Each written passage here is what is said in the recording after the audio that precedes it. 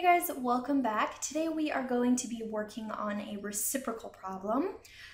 Thanks again to Thomas for sending me these questions. I always appreciate feedback and content requests and just hearing from you guys in general. So thank you, Thomas, for reaching out. All right, well, let's go ahead and jump on in. Okay, so this question says, are rad 5 over 3 and 3 times rad 5 over 5 reciprocals? So first of all, let's talk about what a reciprocal is. A reciprocal is basically a fraction flipped upside down. So 5 over 7 and 7 over 5 are reciprocals. Similarly, 3, which is the same as 3 over 1, and 1/3 are reciprocals. Let's say 100 over 2 and 2 over 100, those are reciprocals, and I could go on and on. But that's just to give you a general overview of what they are. So let me clear the screen. Okay, so now let's go back to talking about these and whether they're reciprocals. So we have rad 5 over 3.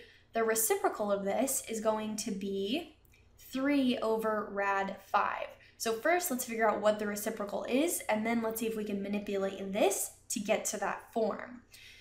So whenever we have a radical in the denominator, that is not a good thing, and we don't want that. So in order to get rid of that, we rationalize, what's called rationalize the denominator, and we multiply by rad, whatever the radical is, so in this case, rad 5, and we have to do the same thing to the numerator.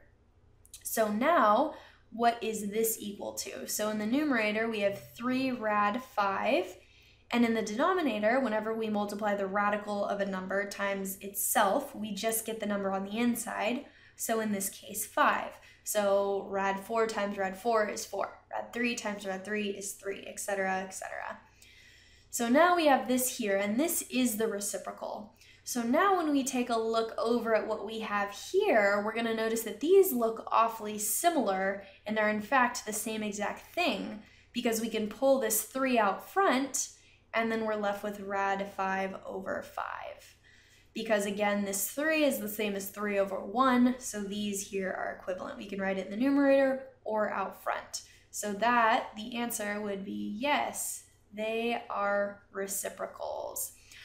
Okay, well, thank you guys so much for watching. If you found this video helpful, please like and subscribe. And props to anybody who's willing to leave me a comment below telling me what you thought of this video or give me another suggestion for the next video I may make. And don't forget to head on over to Facebook to check out the new Facebook group I put together. It's going to be really awesome to connect with you all there, and that way you can help each other and I can help you too, and I'm really excited about it. Okay, well, I will see you next time.